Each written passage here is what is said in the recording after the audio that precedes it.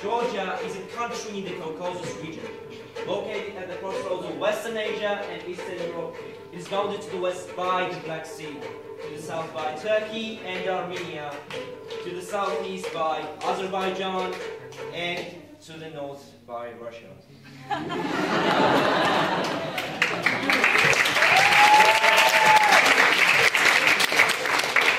capital and the largest city is Tbilisi. Georgia covers about 69,700 square kilometers, and its population is almost 5 million.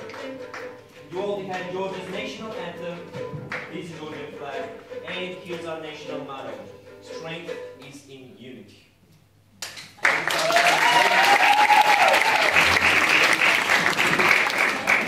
Let's get started from the beginning. Georgia is thought to be home to the first Europeans.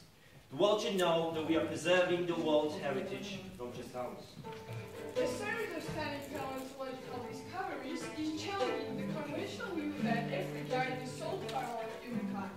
Scientists have found a number of ancient human hooves at an archaeological site of Tbilisi in Georgia that suggest a resident chapter in the evolutionary story of mankind. Bones date to about 1.8 million years ago and are the oldest indisputable remains of humans discovered outside of Africa. And so the world should know that we are preserving the world's heritage, not just ours. Spoken Georgian is like no other language you're likely to hear. It belongs to its own ancient linguistic group, unlike any other language spoken outside the region. It includes some rare sounds that many visitors may never have heard before. For example, guys, please. Sami primary sound of judgment mama baba. You hear that? Ena mamuri sati moeba.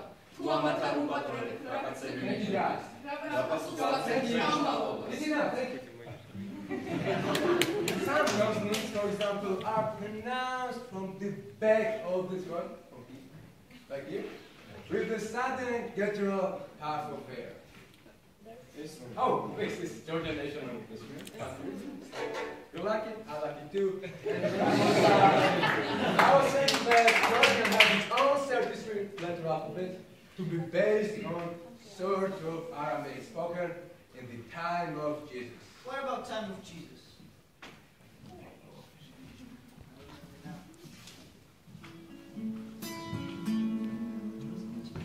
Fourth century.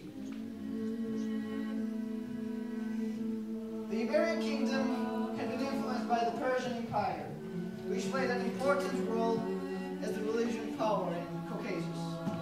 The Iberian king Miriam III and his nation worshipped the syncretic gods Armazi and Zeta. But suddenly, everything changed. According to the legend, Saint Nino, who was from a Greek family in Cappadocia, and who was a nephew to the Patriarch of Jerusalem, had a vision where Saint Virgin Mary gave her a great wine cross and said, go to Iberia and tell there the good tidings of the gospel of Jesus Christ. And you will find favor before the Lord, and I will be for you a shield against all visible and invisible enemies. By the strength of this cross you will erect in that flame of faith in my beloved Son and Lord. soon after Nino arrived in Iberia, Nana, the Queen of Iberia, suffered from a severe illness, and she knows something about Christianity, but had not converted to it yet. And when Nino cured her with her prayer, she converted to Christianity and was baptized by by Nino herself. King Miriam got very angry and was very intolerant. He also was persecuting his wife and was threatening to divorce his wife. But this did not last long, because according to legend, while on a hunting trip, a total darkness struck him in the woods. And suddenly, he started praying. And he was praying to a god of Saint Nino. If he needed a priest whom the captive had preached to his wife was God, and let him now deliver him from this darkness, that he might forsake all other gods' worship. And suddenly, the light appeared. And after this miracle, the Iberian king, Miriam III, became the first Christian king of Iberia. And in 326, he made Christianity the state religion of Iberia.